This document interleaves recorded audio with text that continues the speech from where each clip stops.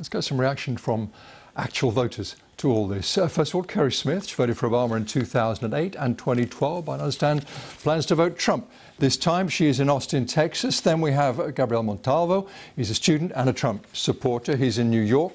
And then Anna Borskins. She's a student in Lexington City, Virginia, and I believe a Democrat. First of all, let's go to Kerry. Did this feel to you like a good way to choose a president and a vice president?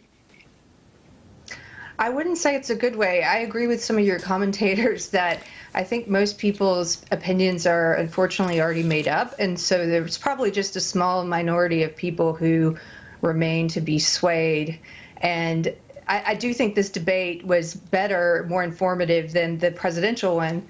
But I watch it and I wonder where we're at as a country, that this is how we decide.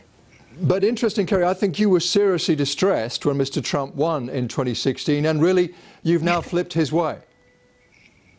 Yes, I was one of those people who cried in 2016, and I say that kind of laughing now because it's been a strange trip these 4 years. I've finally, I call myself now a reluctant deplorable.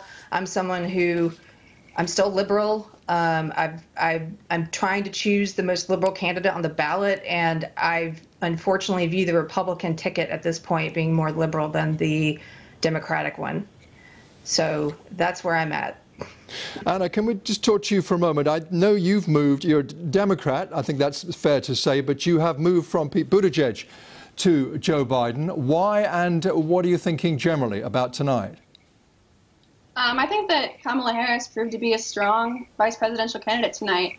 I moved from Pete Buttigieg to Joe Biden because I think Joe Biden will restore decency in America. I think we're in a really dangerous position right now in our country. I think we're moving more and more away from democracy. I think Joe Biden has proven that he will fight for the American people and he will be a servant to all, no matter party affiliation, race, religion.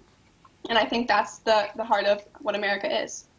There's a feeling, there seems to be a general frustration that people were not answering questions, that they were dodging questions. Was that getting to you? Did you really feel you heard the answers that you needed?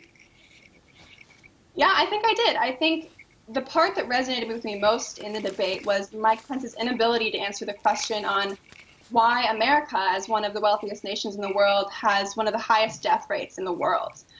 We have over 200,000 deaths and counting, and I think it's really difficult to answer that question. Why couldn't we be more prepared?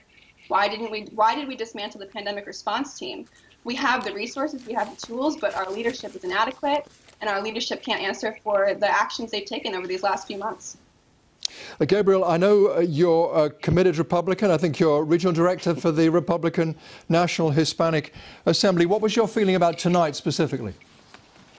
I think that it was a lot more, I'd say, civil, for lack of a better term, that we saw from both in comparison to the presidential debate and now the vice presidential debate. I think that people were able to get a clear understanding, and I think that certainly that Vice President Mike Pence was able to really speak to moderate and undecided voters, as opposed to Kamala Harris, who I feel was speaking more so towards her base with talking points rather than whole thoughts.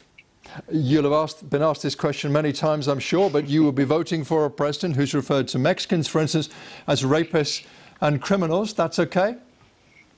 No, I mean, that's not really, I wouldn't say that's entirely true, because when we find the entire quote of that, we find that Mexico has in fact been sending people that are criminals that they do not want to deal with. And they have sent people who, when the president said some, I assume, are good people who actually do come here to work. And that needs to be, that needs to be really highlighted here. But what doesn't sit well with me is when you have people like Joe Biden get up there and says that he doesn't want his kids to grow up in a racial jungle. I think that should be highlighted more than something that the Mexican government has actually had a record of doing. Were you not surprised immigration was not covered at all tonight? Yes, I would. I would say that I would surprise. Though then again, I am sure that in the next presidential debate between Trump and Biden, we will see that come up again. Kerry, what do you want to see from the next debate? Well, I was promised insults and grandstanding. No, I'm just kidding. I would like to see. Here's what I'd like to see, and here's why I've switched and I've decided to vote for Trump. I want to see my party, the Democratic Party, return to liberal values. So I agree with the other voter who said that we're living in dangerous times and we're moving away from democracy. The problem is that I see that primarily coming from the left at this point, and it terrifies me. So I want to see a return to the principles of individualism instead of collectivism. I want to see a return to the values of free speech in this country, and I don't currently see the Democrats supporting that. That's why I say I believe Trump is the most liberal option at the moment. I would love to return to my old party. I just think they've been corrupted. Do you trust Mr. Trump? That's as a friend, as a husband, I don't think I would. as a president, I trust him more than I do Biden and Harris. That's for sure.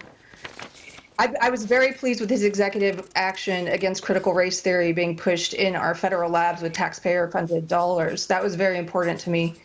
There have been a few things that it took me a while. This wasn't a short path. It took me a while to come around from being a person who thought of him as a demagogue to actually looking at his record.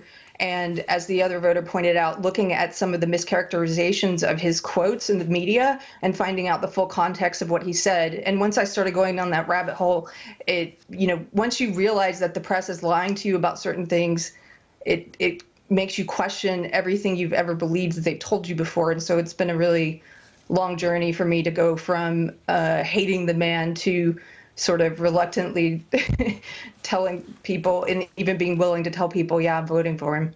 Kerry, Gabriel, Anna, thank you very much indeed. Anna, Tilly, forgive me, I would like to come back to you, and we're just slightly short of time, but it's been a long night for all of you. Thank you very much.